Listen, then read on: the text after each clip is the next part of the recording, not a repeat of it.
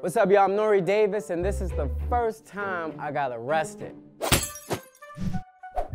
It was summer 2003. I was already in a racing gang, and I had this great hatchback, real slow. I wanted to get another bigger engine that's from Japan. That fall, I was going to Pratt Institute. I was like, oh man, I gotta save up for books, you know? She said, all right, I'll just give you $1,500. I was like, okay. And I took that money, and you know the hell I did with it? I bought an engine. My boy, who else was in the gang, he was like, yo, they racing in Connecticut, let's go. We get up there. White boy came up to my car like, hey, we wanna race? He had a sedan from Japan. So Japan, the steering wheel was on the right side. We line it up, Muhammad's in the middle. He's just looking at me. He's like, you ready? And he's looking at the other white kid. He's like, you ready? We was off, neck and neck. Second gear. Third gear.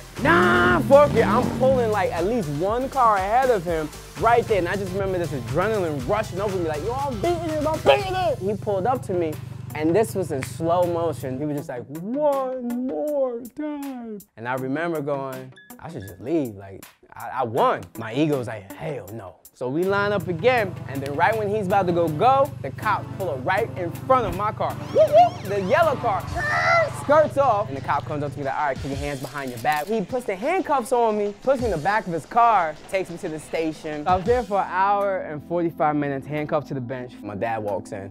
I just remember hearing his voice like, where's the boy at? Where's the boy? I followed him to the car. He didn't say not one word. Him not saying nothing said a lot of things. The moral of the story is, man, just take your wins and go home.